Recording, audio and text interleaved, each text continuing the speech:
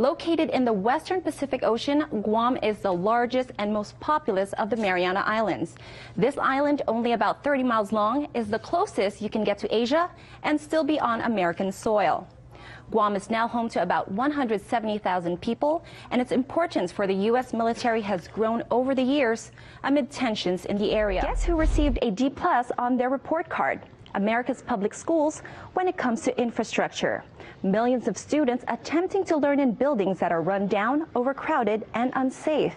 Even before the pandemic, some schools already pose health risks to students and staff and are in desperate need of maintenance. Nationwide, people are already getting their votes in for the presidential election, but there are millions of Americans that will not be able to cast their ballot for the next commander-in-chief.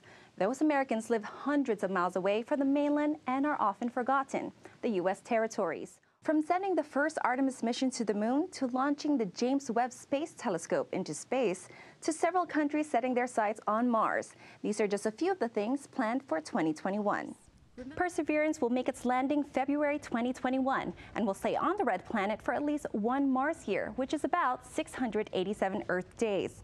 With so much left to explore on the red planet, NASA hopes to send the first humans to Mars in the mid-2030s. And then on the other hand, you have California. They're trying to set an example.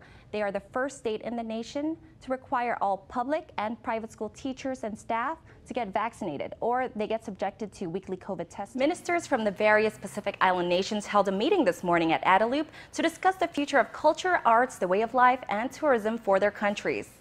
According to Pacific Community SPC, the government directors are upbeat about the potential growth of arts in the Pacific. Another delay for the construction of the new Simon Sanchez High School after the Department of Public Works received another protest from Cortec International. Here's more.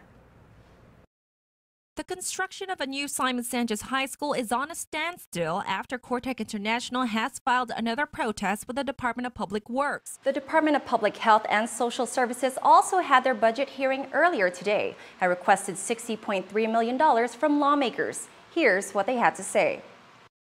In the last year, the island saw a rash of fight videos going viral online. Some appear to be planned in advance outside of school grounds, others in the heat of the moment on campus. Our top 5 story of the year, the video that affected the community the most. The video showing a one-to-one aide getting physical with a special education student at Ukuru High School.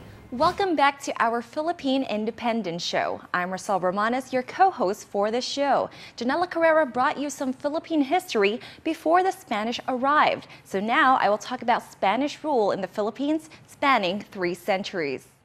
Here at George Washington High School, GDOE employees and volunteers had to clear out and prepare 64 classrooms for the incoming delegation. Police say 40-year-old Vincent Quintaniza was the man operating the suspect vehicle. Quintaniza allegedly led the officers on a high-speed pursuit through several villages, cutting in and out of traffic and ramming patrol cars that were trying to block him off. Half a day, Guam. I'm Roselle Reyes with this week's community calendar.